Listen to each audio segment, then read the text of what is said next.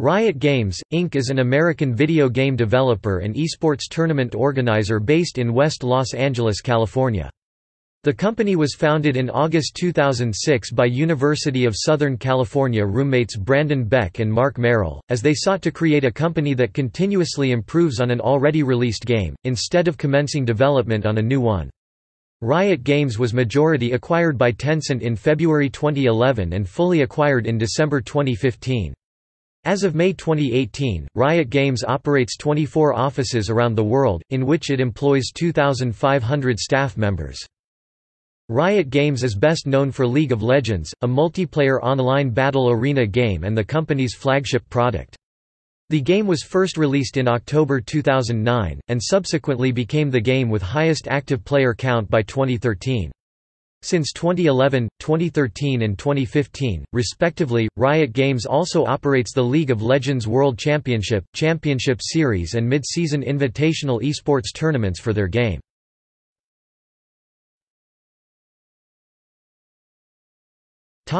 History.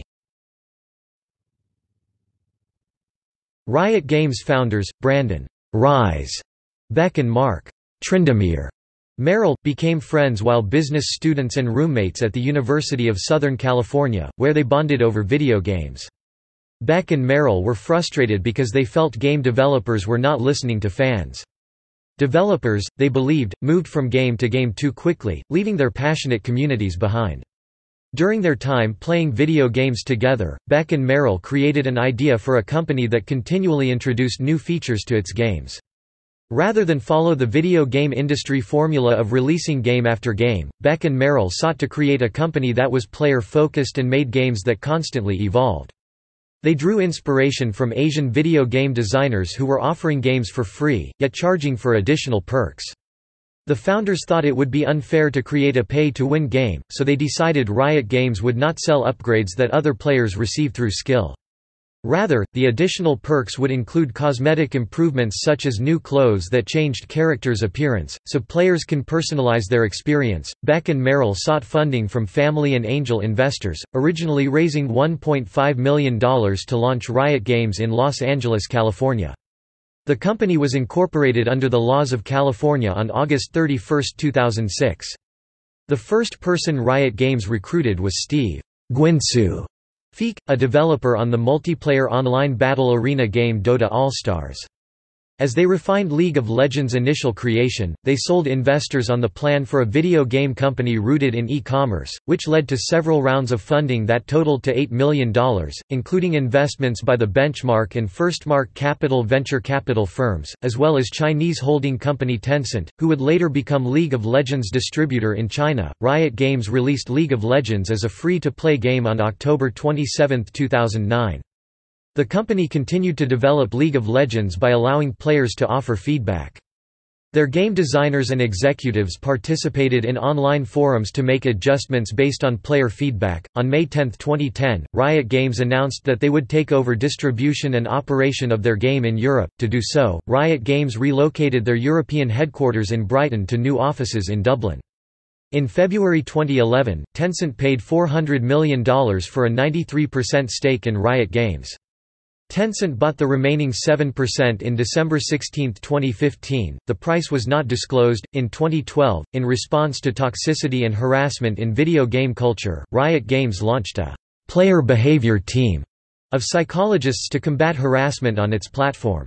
Riot Games' tactics to address issues on League of Legends, including an opt-in chat function between opposing players, informing banned players of the reasoning behind the ban, and creating a tribunal of players to weigh in on bans, resulted in a 30% drop in reported harassment behavior.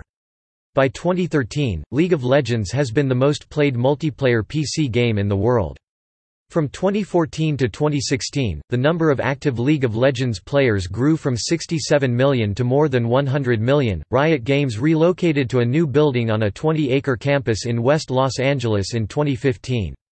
In March 2016, Riot Games acquired Radiant Entertainment, another developer who was working on Rising Thunder and Stonehearth at the time.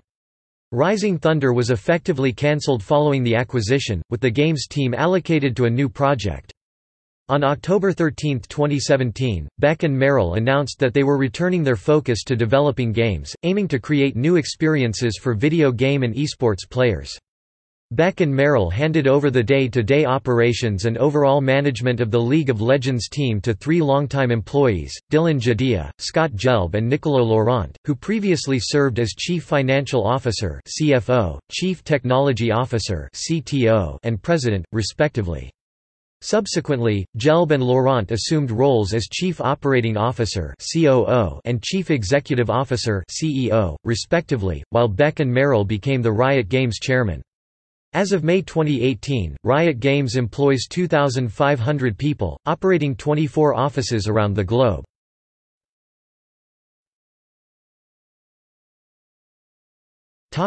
Esports. Riot Games operates esports leagues worldwide. This includes the League of Legends Championship Series, comprising leagues in North America and Europe. In total, there are more than 100 teams in Riot Games' 14 regional leagues around the world. Teams compete over the course of a season separated into two seasonal splits. Teams earn championship points to qualify for two major international competitions, the Mid-Season Invitational and the League of Legends World Championship. Riot Games World Championship is the annual professional tournament at the conclusion of each season. In June 2014, Alessandro Di Fiori, the founder and CEO of the European Centre for Strategic Innovation, wrote in Harvard Business Review that Riot Games' League of Legends was the massively multiplayer online game that epitomized the growth of the esports industry. During 2010 and 2011, the Riot Games team developed new content for League of Legends. It was during this time that the company realized that people did not only like to play League of Legends, but also liked to watch it. As a result, Riot Games established its own League of Legends esports leagues that produce weekly broadcasts and create a professional game schedule.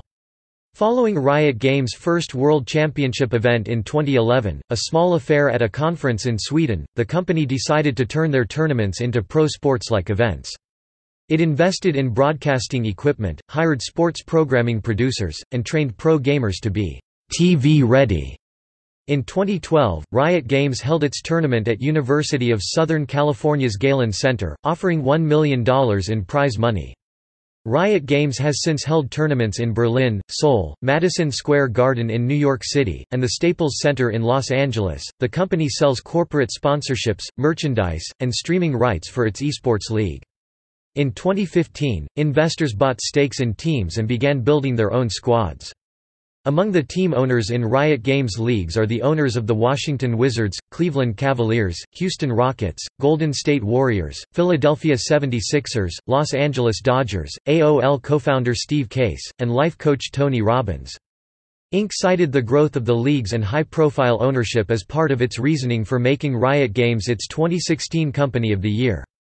Following debates over whether pro players and coaches should have a greater share of Riot Games esports revenue and concerns raised about the company making in-game changes prior to matches, the company issued an open letter in 2016 promising higher revenue shares and more collaboration with professional teams. In 2017, Riot Games held the League of Legends World Championships in Beijing. The same year, the company announced it would franchise its 10-team North American League of Legends Championship Series, which cost at least $10 million to enter. Allegations over gender discrimination. Over the first half of 2018, Kotaku spoke to about 28 former and current employees at Riot Games, several which claimed that female employees at Riot were being discriminated against, such as ideas from female employees being overlooked while the same ideas from male employees being readily accepted, and some female employees being groomed for more senior positions only to be passed up by a new male hire. These employees described the environment within Riot as a bro culture, more like a fraternity than a workplace. Kotaku published these interviews in an August 2018 report, and speculated that this came from Riot's history of generally catering to core gamers both in products and in hiring practices, which would cause the company to favor male employees over females.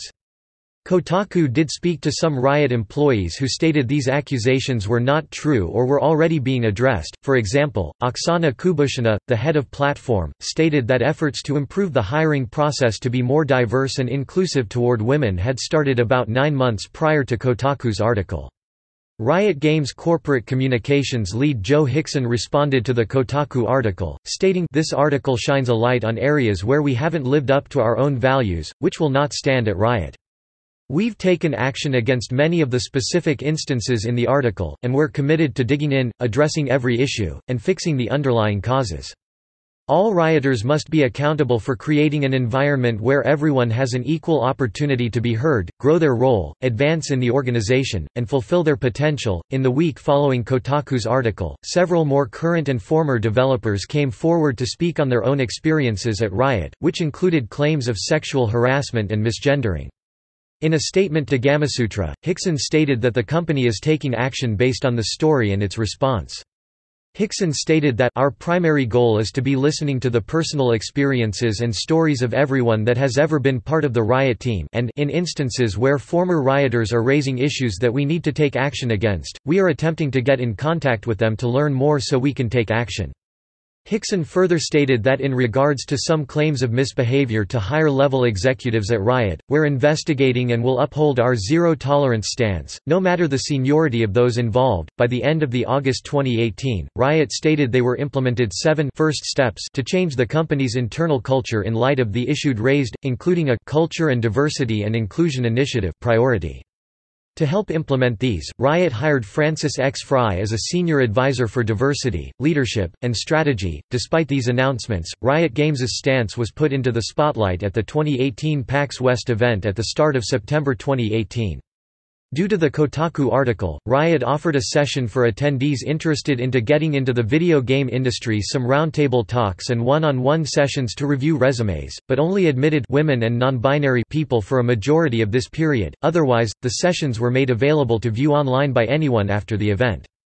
Members of Riot's game communities expressed outrage at the exclusion of men, while Riot employees defended the decision as such gender-exclusive support was necessary to correct the male-dominated nature of video game development.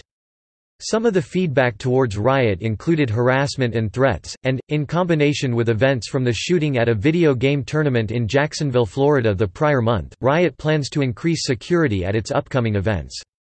2 employees of Riot attempted to address the feedback from the PAX event, leading one to be fired and the other to leave the company. Riot stated that these departures were separate from their diversity initiative. About 3 months after Kotaku's story, 1 current and 1 former Riot employees filed a lawsuit against the company, asserting the company engaged in gender discrimination in relation to their pay and position, and that the company had created a hostile workplace that including the ongoing sexual harassment, misconduct, and bias which predominate the sexually hostile working environment of Riot Games.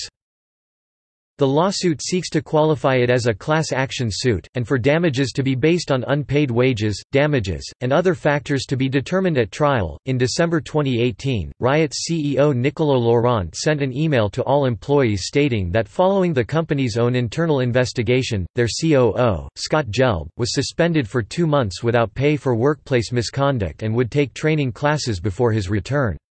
Riot stated to Kotaku that there still other cases they were investigating but did not involve those as senior as Gelb, and thus would not discuss these cases publicly.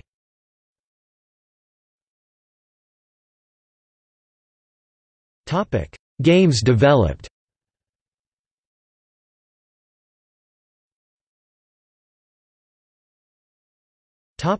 Minigames.